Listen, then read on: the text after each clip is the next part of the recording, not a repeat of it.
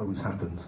But so I just basically, during the time I was in that band, I'd met a lot of producers and different musicians and engineers in studios we'd been in, and just generally, while the band was taking drugs and drinking, I was kind of making friends, I think, looking back. It sounds cheesy, but I think that's kind of what I wasn't intentionally doing that, because that sounds very contrived, but I think along the way I'd met some nice people, and when the band broke up, I just literally kind of got in touch with everyone I'd met and let them know that I was kind of out there, and you know, it felt really difficult because there was no kind of way of getting kind of let in, and a real left turn was the band I'd been in, like I said, was a heavy rock kind of funk crazy kind of musician band, and an old friend of mine who was managing this girl pop group from Liverpool where I live, they call Atomic Kitten, and really kind of like, you know, cheesy pop thing which I never even considered that I would do, but I phoned my old friend Martin and said, listen, if the girls ever do anything live, I'd be really up for doing it.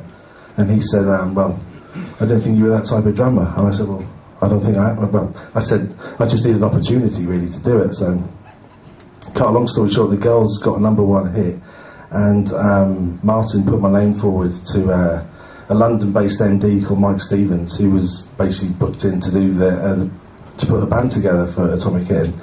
And I think Mike always tends to use his own people, like, you know, people obviously do. They sort of trust people they know and their reputation, so they don't always take chances with new people. But thankfully this manager said, well listen, at least check out this local drummer. If he's not up to your standard, then by all means get somebody else you know.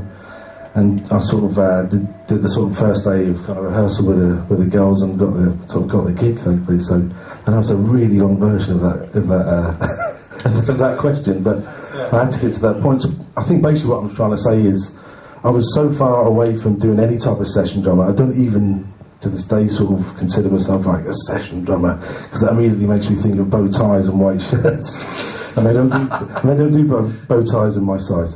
But somehow from this band that I was in, which was this crazy this Liverpool mental band, I ended up, you know, being on top of the pops doing this pop thing. But it taught me a lot of sensibility about drumming, and you know, I guess it was kind of, you know, it was a bit of luck, to be honest with you, as far as this manager put his neck on the line to for me to meet this end.